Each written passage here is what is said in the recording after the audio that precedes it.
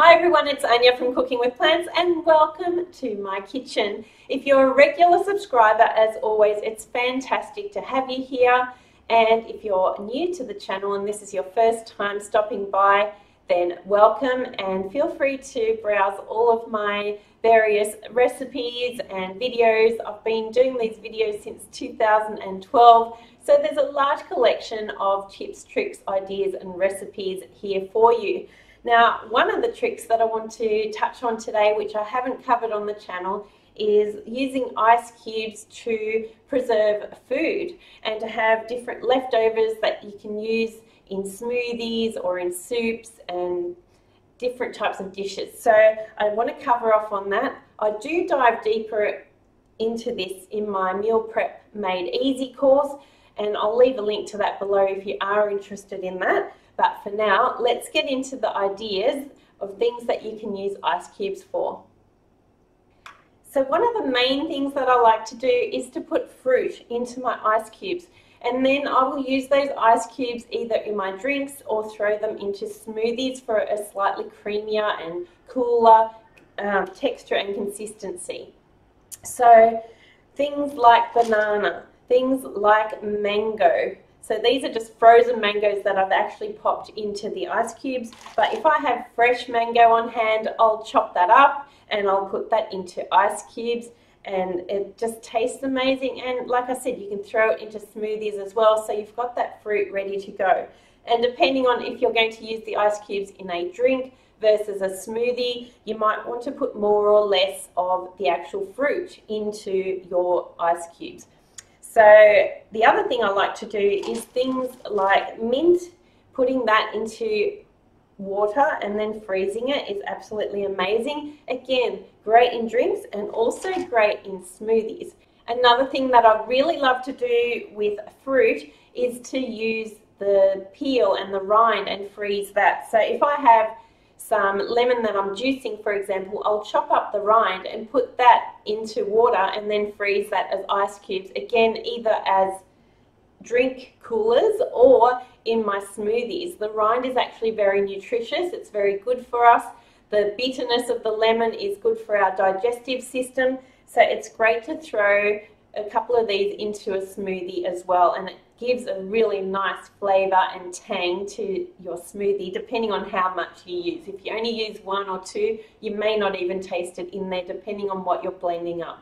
So again, I love to do it with lemons, limes, oranges, even using the lemon juice sometimes and the orange juice to make stronger versions. So instead of using water as the liquid, you use the juice of the fruit and put it in. It absolutely tastes amazing, and it's a great way for getting a little bit more longevity out of your fruit. So just a few other liquids that I like to use for freezing my fruits in are, for example, coconut water, or pineapple juice is delicious also, apple juice. Any type of juice and mixed in with fruit is great to freeze and then use for smoothies. So some of my favorite fruits that I like to put into the water and then freeze are things like mango, banana chunks, some apple pieces, some pear pieces. I love cherries, so quite often I'll buy frozen cherries and then put them into the water as well. So the options are absolutely endless. So that is the fruit side of some ideas that I like to use ice cube trays for. Now, another thing that I like to use ice cube trays for is, for example, tomato paste. Now, if you have it in a jar and you leave it in the fridge, it tends to get moldy quite quickly. So one idea is you can turn that jar upside down so the air is at the opposite end of the jar, and you can open your lid and it won't be moldy most of the time, but if mold has already started to grow, it can still grow in there. So one thing I like to do is actually put my tomato paste into ice cube trays and then freeze it. So then whenever I need some, I can just pop it out of the tray, or I empty what I've frozen and put it into a Ziploc bag. And then whenever I need a tablespoon or two of tomato paste, I can just take that out and throw it into whichever dish I'm using it for.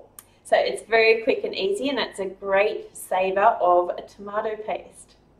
The other thing I like to do is to get some vegetable broth or leftover vegetable stock and then freeze things like fresh herbs. So if I've got parsley or basil or rosemary or any type of herb, I just chop it up, or sometimes I even leave the whole leaves and I push it into the vegetable stock, vegetable broth, and then I put it in the freezer and just freeze that, and it just preserves it beautifully. And then you can use it in soups, for example, or if you're making a curry or some sort of casserole, then you can just pop those out and put them straight into that dish, and you've got fresh herbs that come back to life when they're in your dish and when they're cooking. So it's absolutely delicious. And again, you can just make a batch of those and then just pop it out into a Ziploc bag and keep it there.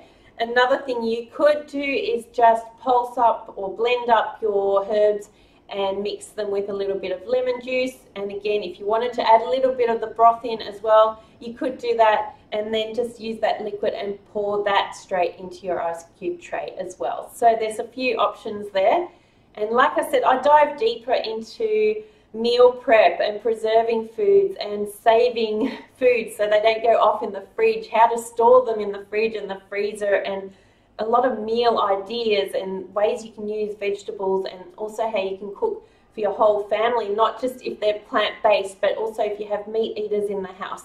Lots of tips and tricks in my Meal Prep Made Easy course. So if you are interested in that, you can actually use the code IceCube50, so IceCube50, and you will actually get 50% off that course. So it's absolutely amazing. It's helped thousands of people to get in and out of the kitchen faster and with delicious, healthy, plant-based meals. So if you want to check that out, I'll leave that link below, and don't forget to use that code for 50% off. So I hope you enjoyed these quick ideas about how you can start using your ice cube trays to preserve your foods and to add flavor into your drinks and your smoothies and your soups, etc. And I look forward to seeing you next time for another recipe. See you soon. Bye for now.